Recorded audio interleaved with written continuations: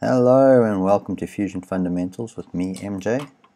Today we're going to be having a look at how to make this simple mechanical fixture. It's got a couple of holes and fillets and not too much else. So let's get into it. One thing I have noticed is I've had a lot of views on my videos, but about 90% of them are not subscribed. So if you're watching, please consider liking and subscribing. It just helps me to get the video out to more people. So let's get started with today's video.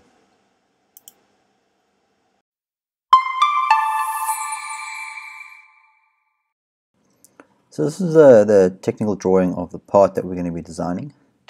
My approach is going to be to take it from this side view and extrude out to 70 millimeters deep.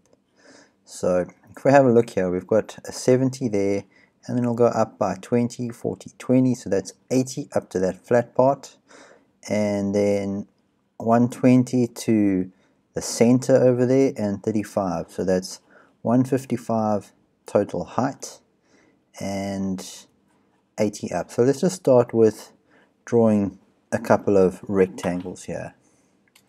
So I'm going to go into the front plane, create sketch on this front plane, and I'm going to start with a rectangle starting at the origin. So this will be 70. Let's go back to this image.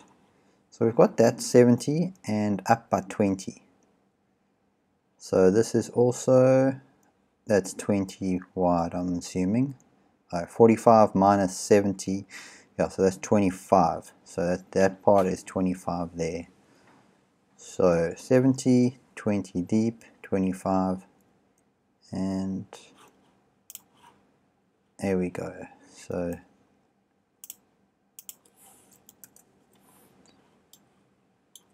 and another rectangle coming from this point. So that height is going to be 40.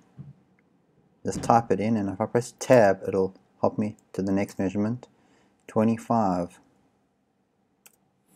So now I'm going to have another rectangle like this one on top there.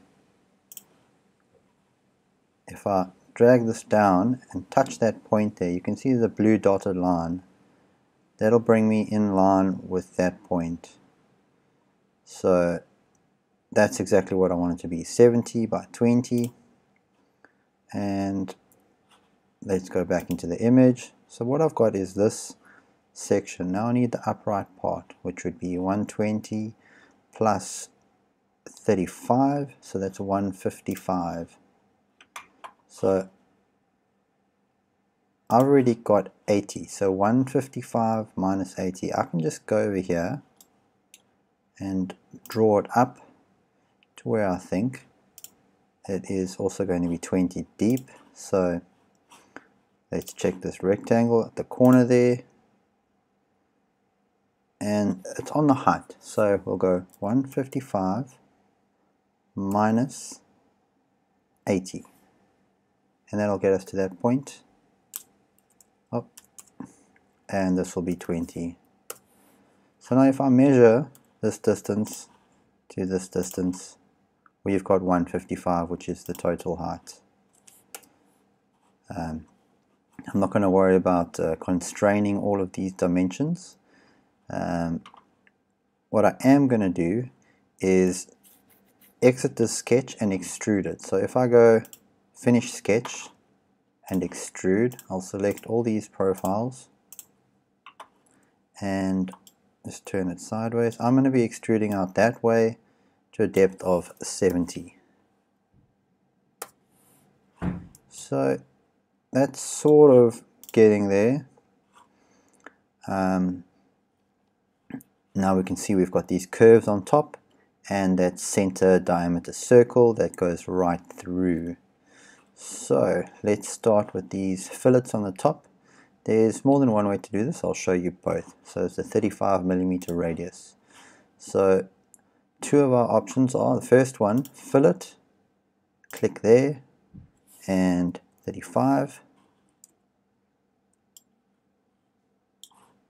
that will get it exactly what we want. If I hold Command, select that, that's the first way. There we've got our fillet.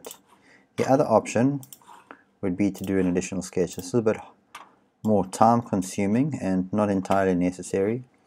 So what I'm going to do is I'm just going to draw a construction line. So I've clicked on line tool, and if I press X, it'll change it to a construction line. You can also just click over there, slide it along this, and I'll see it'll find the center point there. So I'll go down to 35. So 35 is where the center point of my circle is. So now I'll do a center diameter circle, and I can see there 70, it takes me to the edge on either side. Let me just turn off the line type, take it to the top, and there we go. I've got my center diameter circle there, and I'm going to need to just include these lines so I can extrude that. So I'll use the line tool, or I can just project P and select all of that. Okay, now these will be available as sections that I can extrude. So the fillet option was a lot easier, but now we select these, we can select cut, drag that arrow in that direction, and now we end up with the same image, or the same parts.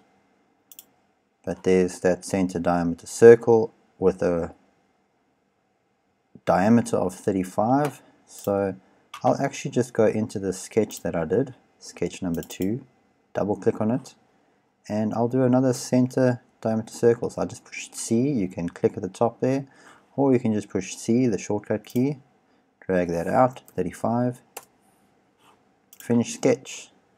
So now I'll do another extrude. Let me just activate the sketch of that center diameter circle, drag that through. You can drag it through, or you can extend type to object, and then we just click on this side and it'll extend it to that side. So that's getting a lot closer to what we're looking for.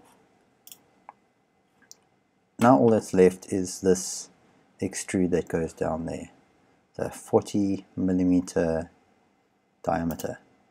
So to do that, I'm going to do a third sketch on this plane over here, this top plane, and I'll do a center diameter circle.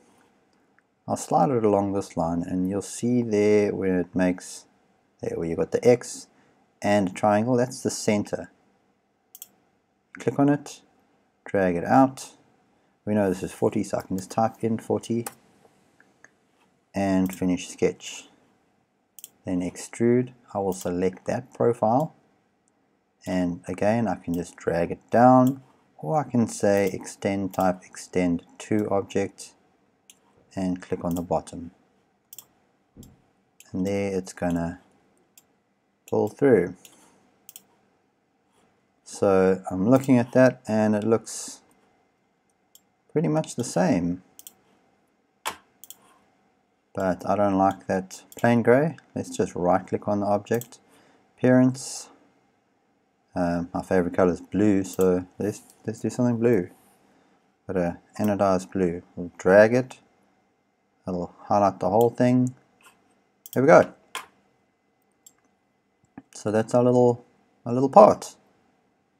Couple of simple steps and we got what we were looking for. So as you can see, there's more than one way to do something. It's just up to your imagination to figure out which way you're going to choose. I hope you enjoyed the video. If you did, please consider liking and subscribing. It just helps me to get the video out to more people. If you need any help with any of your projects, or you have any questions, please leave a comment, or you can get hold of me at fusionfundamentals@gmail.com. My email address is in the description. Till next time, cheers.